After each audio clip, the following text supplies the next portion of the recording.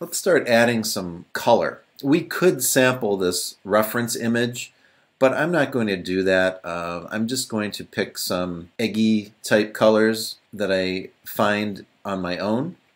One good way to find some colors is to go to the swatches panel, and we could use any of the colors that are just in here by default, but if you click on this little options button and go to open swatch library, you can find all kinds of themed color swatches, like sets of colors, and I'm going to go with foods, and we could try some of these out. I know that even though an egg isn't a vegetable, that if I go to the swatches for vegetables, I have quite a few choices, and I have some good yellows in here that I could use for a yolk, and some light colors that I can use for the white.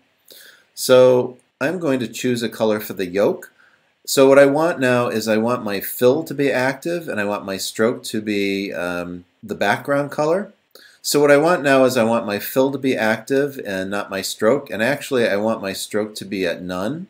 So I'm going to just choose this little none icon and then click on the fill to activate that, and then I'm going to choose this yellow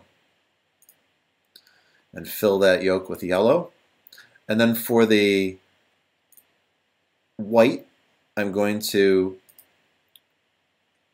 put the stroke at none, click on the fill, and then I'm going to choose, I'm not going to make it a perfect pure white, I'm going to make it a little bit of an off-white. And if you're following along and if you're using the same swatch library that I am, then you can see where I'm clicking.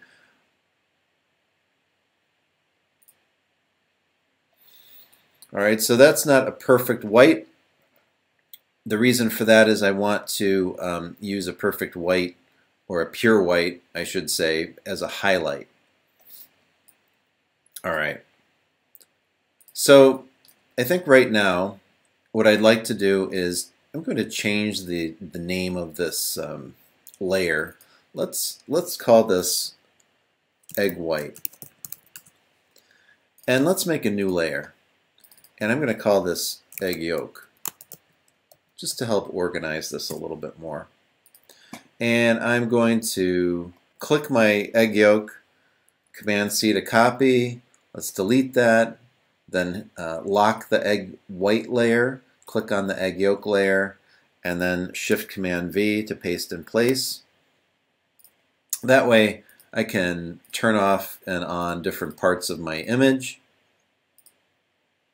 and I can even also turn this template image off.